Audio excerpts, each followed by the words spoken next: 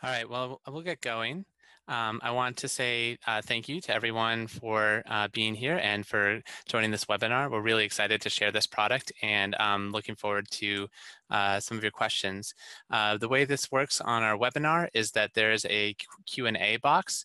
So if you have a question, please go to the Q&A. You should see it on the bottom of your screen, and you can click in there and type a question. We'll collect those questions throughout the presentation and then answer them at the end, so feel free to throw them up as they come up. And I will go back to those and answer those at the end. And you should be able to see my screen as well. So now I'm going to start off with a little overview of what the Indicators Dashboard is, and then we can go dive into how to use it a little bit more. So the Forest Ecosystem Monitoring Cooperative is a 5-state cooperative focused on monitoring and evaluation of forest ecosystems and how they're changing over time. We started out as a Vermont Monitoring Cooperative many years ago and have transitioned in the last couple of years to this 5-state model.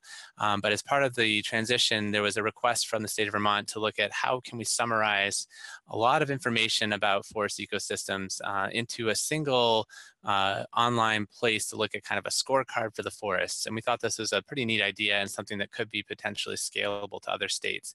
So we really worked in earnest on this about a year ago. And then with a couple finishing touches over the last 6 months, we've launched it. And I'm excited to kind of show you some of the things that you can do with it and some of the information you can get out. So the Forest Indicators Dashboard, the link is up there. You're welcome to go browse around. It provides kind of an overview of the forest in Vermont. And the idea is that we've summarized 33 key data sets in 4 broad categories. You can see those categories on the left here. So these are key data sets that are summarized for a current year score. So how is the latest year of data compared to either a target or the long-term trend? And what is that long-term trend? Are things improving? Are they getting worse? Are they roughly staying the same? And we do this, attempt to do this with easy to use graphs, explanations of methods, and if needed, links to data sets. So we start out at a very broad level and then get more detailed as we go on to give people the information that they need to understand a particular trend. But what is a dashboard? I figured this was probably worth starting with. These are really used heavily in the business world. The idea is to give a quick snapshot of a lot of information. So instead of starting with a data table, how do you start with a chart, a graph, a map, or a trend line? And dashboards have become popular for understanding kind of complex interacting systems. Our forests are changing all the time and responding to different stressors. So this dashboard for forests makes sense. Why have a dashboard in Vermont? Well, we want to know, how are the forests doing? We look at things like forest structures, so what types of trees are where and how are they, what condition are they in? We look at forest condition more broadly of how do we understand the status of the trees, the status of the makeup of the forest.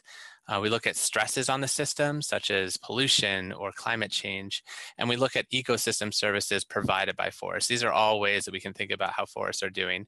So it's 4 nice buckets, but when you look at what it takes to understand each of those, they can be complex. Forest structure involves disturbance and changes in regeneration over time. Forest condition involves the effects of pests on large swaths of the landscape, as well as individual tree responses to stress. Ecosystem services includes everything from biodiversity in our bird populations to stream macroinvertebrates to maple syrup production. And looking at stress at the system, these are very dynamic systems such as ozone pollution, mercury deposition, and others that are providing stress on that system. So we wanted to have a dashboard that would be an easy to use scorecard for our forests. And we think this could be useful for educators, decision makers, and planners for understanding and communicating how things are changing over time. And more importantly, it provides context and integration of information. This figure on the bottom right is probably one of my favorite graphs ever. And I always have to spend a fair bit of time explaining it to people. This is looking at the maximum area of mapped for damages from different forest disturbances versus how often they occur. Really cool graph, but it takes a while to understand. So how do we do something that's a little bit quicker to get into and provide people pathways to get to this level of information if they want to go deeper? This started at the 2015 Vermont Monitoring Cooperative Conference. We had a working session on, is this something that's needed? And the resounding answer was yes. And the corollary advice after that was, even if you can't get everything done perfectly, just get a lot of work done and see how much you can do. So we worked with UVM students on a design project to mock up what the dashboard could look like and look at some other comparators. We did some initial code and script development in summer of 2017, and then we went through a technical review with a lot of specialists from the state and federal and nonprofit groups in Vermont to look at how we can weight all these data sets together. So now we're here in the summer of 2018 launching this effort. Looking at what it takes to have a data set in the dashboard, it has to have a significant temporal record. There's lots of great data that's been collected out there for a year or two, but doesn't have that temporal depth that we need. Ideally, it has annual or near annual records, so we can look not just at the current score, but how the trend is evolving over time and whether or not that trend is significant. We need high quality and representative data. So we don't want a lot of data that says the same thing, and we want that data to have been rigorously collected so that people can have trust in the output. And ideally, it's institutionally supported data collection. So building this dashboard on projects that are likely to be ongoing because they have institutional support. So with that, I wanted to give just a quick overview of how the site is structured, and then I'll actually navigate around the website a fair bit to show you what it might look like. So on the landing page, we have these categories. These categories bring together a number of different data sets and provide an overall score for that category. And that's shown here in the number. It's on a 1 to 5 scale, so 4.2 out of 5 is pretty good. It also provides a circle. The color of the circle, it describes a long-term trend. Are things increasing, decreasing, or staying the same? So if scores are getting better, you get a green circle. If scores are roughly staying the same, you have a yellow. If scores are getting worse over time, you get a red. Within each category, here's the stressors category. We provide a category score again at the top, and then you can see all the data sets and the corresponding weights that go into that score. So this is the full range of data sets that go into determining the stressors score. We also provide an overview of the category, and if you were to scroll down this page, you would see more information on which stressors went into it and why they're included. Once you click on a particular indicator, here on the left, we've selected precipitation acidity. You get information on the current year score again for this particular data set, and also the latest year of data. So we had 2016 data at the time. So this data set is a 3.9 out of 5. And we score that relative to the ideal precipitation or the ideal acidity of rain, which is 5.5. We also provide that long-term trend information as well as a graph of the data. And so that's the basic anatomy of the dashboard, and I'll show you a little bit more in the live version in a second. But just to talk a little bit about how we came up with these scores, because that is a huge set of decisions. We have first to identify a target. In many cases, we'll do the long-term mean of the data set. And this is justifiable because many forest ecosystem responses to stress really have to do with deviation from the norm. So if things change wildly, it's harder for the system to adapt to those changes.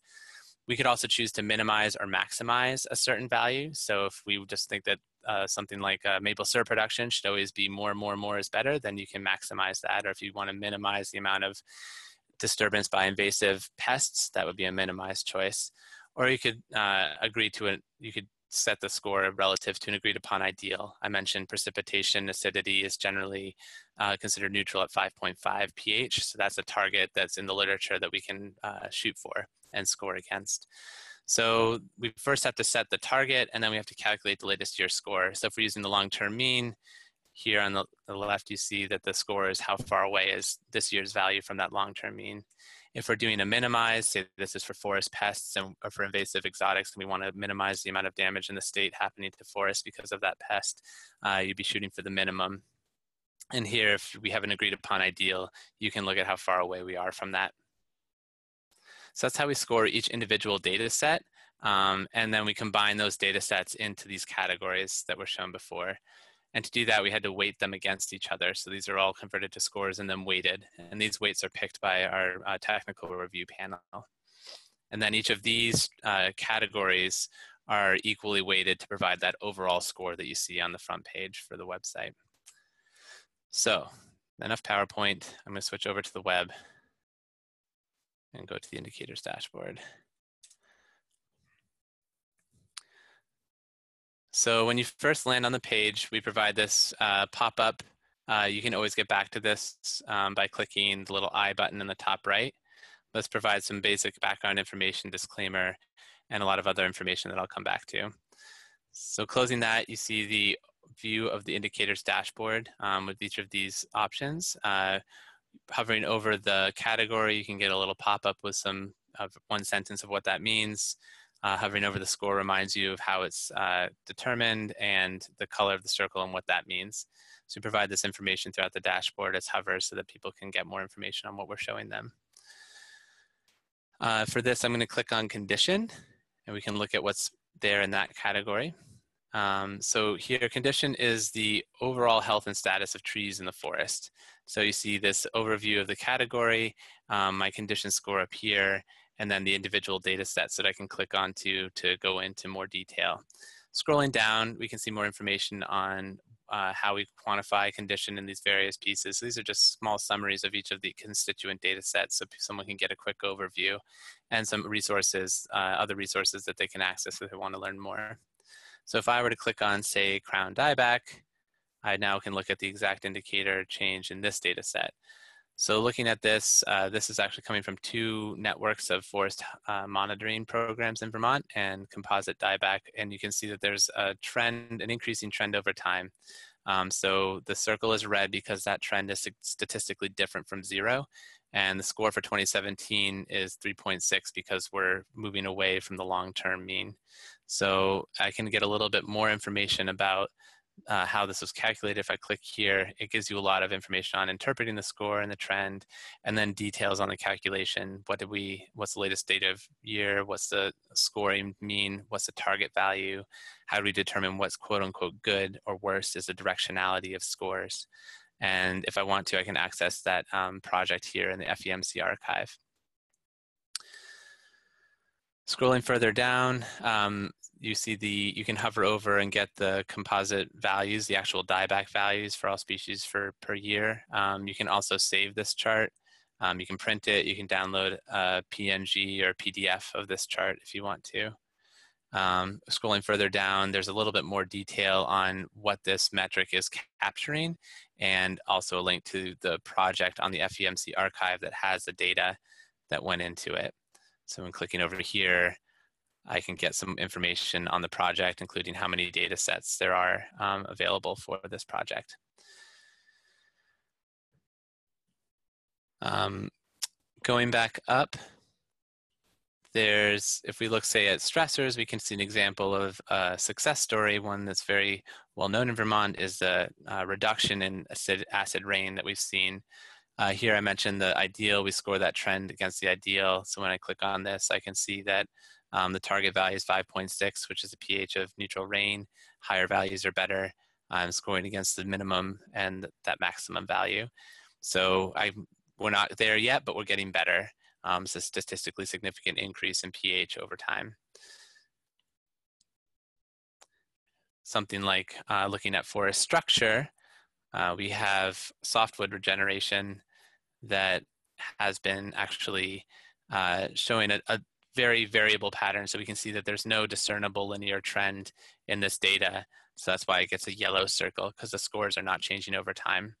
And here we're scoring it against the long-term mean. So just seeing a stable softwood regeneration over time is what we consider quote unquote good for this.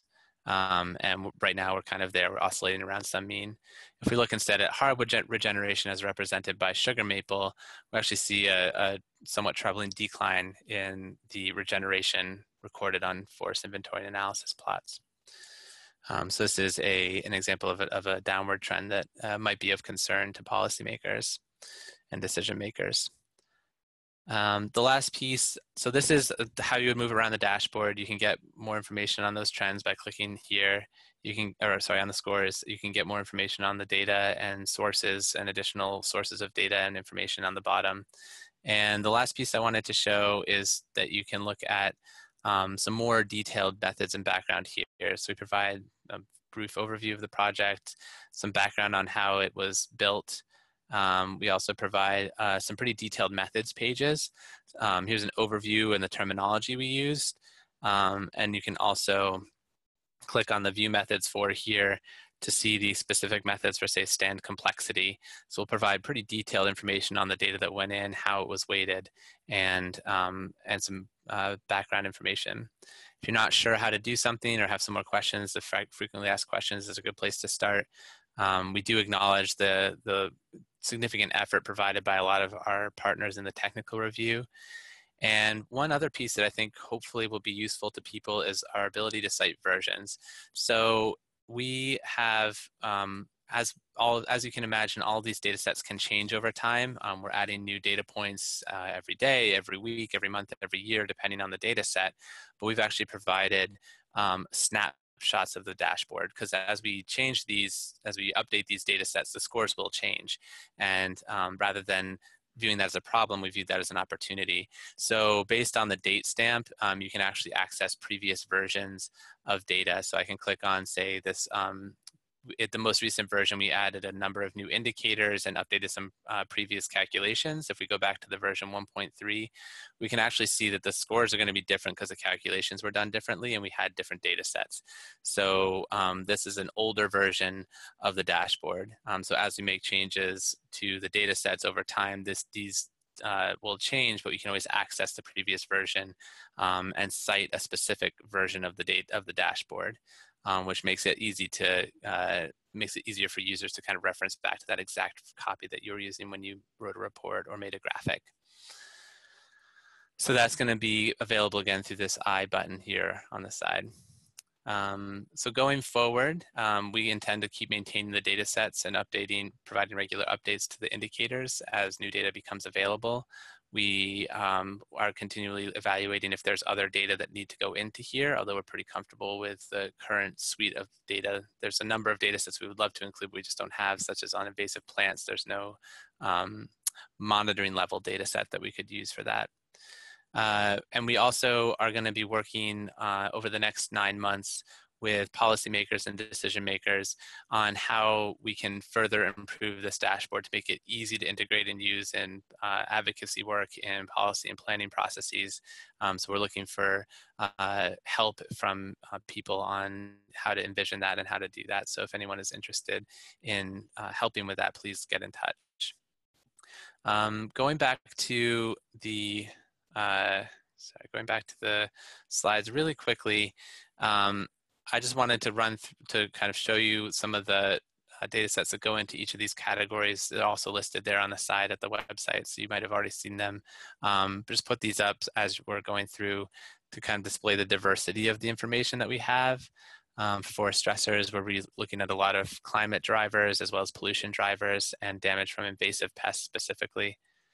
For forest condition, we're looking at dieback, damage to trees, growth and mortality on the forest scale and on a tree scale, canopy density from remote sensing, and then damage and decay metrics to indicate types of damage and levels of damage.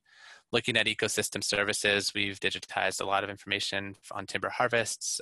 We use some stream indicator species data, hunting production from forests, carbon storage, maple syrup production, recreation rates, and forest bird diversity from across the state.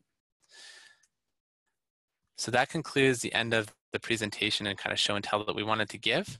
Here's some contact information for the people at FEMC, some of us who worked on this. So I'm going to switch over really quick to the Q&A. I see that there are 2 questions posted there. So I'll read through those and then we can answer them. So the first is, are there any plans to make it more regionally scalable? Planners need access to information at a county, such as a regional planning commission, and a municipal level. As structured, this tool may have value to the periodic planning done at the agency level, but is of limited value to the local and regional planning. I realize many data sets may be geographically challenged, but even reporting at eco-regional level would help. So that's a really great question, and it was a challenge that we looked at, is if we could provide more spatially explicit information. Unfortunately, many of the data sets are either from several sites, one of several sites. So for example, ozone, we have 2 points in the state where we measure ozone. It's better than nothing, but it's not going to give us much ecoregional specificity. So that was one challenge that we had. And the other was to look at if we could say enough about a region with a limited subset of data. So even FIA data on a county or a regional planning commission or a town level could be pretty limited. The hope is that at least this provides a way to understand the trends, and then you can access the original data if you want to try and do an analysis at the town or municipal level. Whether this is something that could be recreated at a smaller scale, I'm a little skeptical of, but if we were to scale it up to other states, many of these data sets are actually available at, in other states. So having something, say, for New Hampshire or for Massachusetts would not be much additional work. The infrastructure and the way this is built, it'd be very easy to scale this up and scale this out. Looking at the next question. Says, any plans to include land use change data, particularly in coordination with work done by Vermont Natural Resources Council? Absolutely. So if we had had more time before this webinar, we would have included the parcelization data that they have just, they're about to release. It's a temporal data set that we can actually use to understand how forest parcels are being cut up into smaller and smaller pieces in the state. And those trend information would be clearly valuable in thinking about what kind of is putting stress on forests staying forest. The other aspect that we're looking at is better metrics for forest cover. Right now, we're limited to either forest inventory and analysis assessments of forest cover, or to National Land Cover Datasets assessments of forest cover. That both of those have their problems in the state of Vermont. So we're actually looking at developing some remote sensing workflows that we can get more regular, some more regular information to some more, sorry, what am I trying to say? More temporally explicit, so having finer time scales on that data so that we can look at trends in forest cover over time, because right now we have 3 to 5 data points and it's not enough to look at trends. So thank you for that question. So yeah, land cover data and land use change data are coming online now, and I'm optimistic that VNRC's product is something that's going to stay updated over time so that we'll have this continuing evolving record of how parcels on forest land are changing. Are there any other questions that people would like to ask?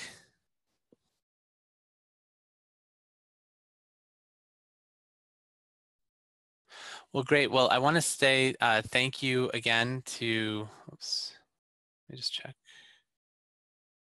Okay, so I want to thank you again for taking the time to learn a little bit about this tool, and we would love to hear from you if there's additional suggestions you have on how we can improve this, or other work that we can do, other ways to make this useful, or if you want an expanded presentation on this with your organization or agency.